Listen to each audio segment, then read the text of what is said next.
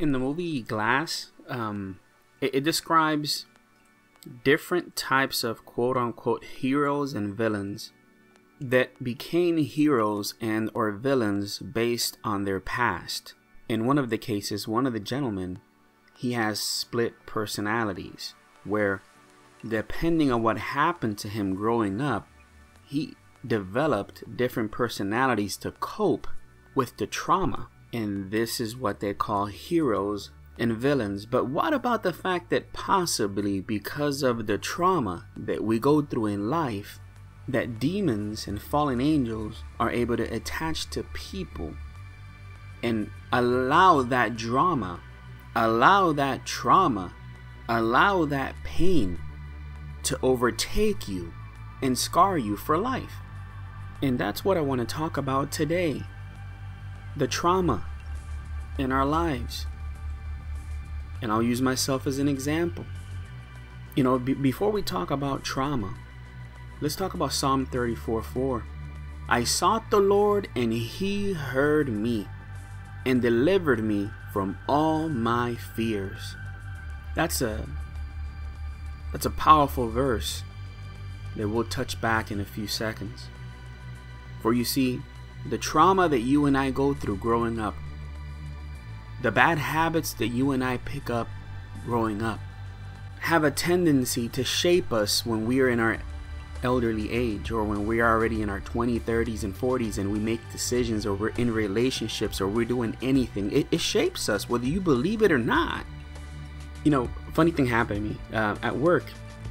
They celebrated my birthday, and I remember walking in, and they went all out celebrating my birthday, and I didn't know how to react.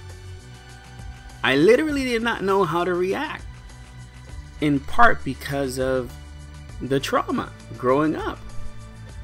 I didn't have that growing up. So because I didn't have that growing up, I don't know how to deal with someone being kind or nice. I don't know. You see, it's like a mixture of emotions where on one end you're like, man, that's freaking awesome. I can't believe they did that. But then you're like, why would they do that? I don't deserve that. You see what I'm saying? It's weird. But this is the trauma. That when you come to Jesus Christ, as you begin to mature in Jesus Christ, he begins to mold you. He begins to change you. He begins to heal you. Deep within, when I saw that, I did get emotional. Now, did I show that to them? Absolutely not. We didn't try to do none of that. It's enough to make a grown man cry, but not this man. Get back in there, Tia. But, yeah, you got a little bit emotional. You're like, oh my gosh, that's crazy. I don't deserve that. But the fact that growing up, I had to have such a difficult childhood, you know, from my mother passing away to all of the situations with my brother who was completely wicked. Growing up in a situation where you crave the father's hug. You know what I'm saying? Like, to this day, if I see a dad hugging a kid, I crave that. I know that's stupid. I know that's ignorant. But I do. I do crave a dad to say, I'm proud of you. Yet, when someone says, I'm proud of you, man, you're doing awesome, I can't take it. Am I getting better at it? Yes, I'm getting better at it. I'm getting better at it. But why am I sharing this with you? Because it's all based on trauma. And in my case, that's a fault of mine based on my experiences when I was young. And in your case, what is it that you went through? What trauma did you go through? Were you in a relationship in your teens that was rough, that scarred you for life? Were you abused as a child? Did you go through bullying at a young age? Did you build up rage, bitterness at a young age? And it's now following you through the elderly years. What is it? You know, to this day, I can count the friends that I have on one hand. And I have great people that I know. Great people that I know. But my trust levels are so slim that quite possibly I'm missing out on even greater people because of the trauma. And I'm using myself as an example. I'm leaving myself vulnerable here for you. But you know what yours is. And I pray that as you're hearing me talk about mine, you can talk about yours. I have a very select hand-picked people that I can go to on a daily basis, weekly basis, and ask, hey, did I do something wrong? Did I set a bad example to you? Are you cool? Please call me out if I'm doing something wrong. Please just keep me in check. I have a very handful select people that I would die for, that I would do anything for. Why? Because whenever I do find that person, I'll treasure them for the rest of my life. But on the opposite end, for you to get to that point, it takes a long time. Why? Because of the trauma.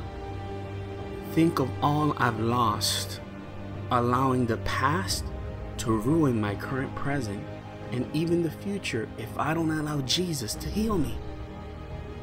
The great news is this, is that in Joel 2:25, and I will restore to you the years that the locust hath eaten, the cankerworm, and the caterpillar, and the palmer worm, my great army which I sent among you. God will restore. God will renew.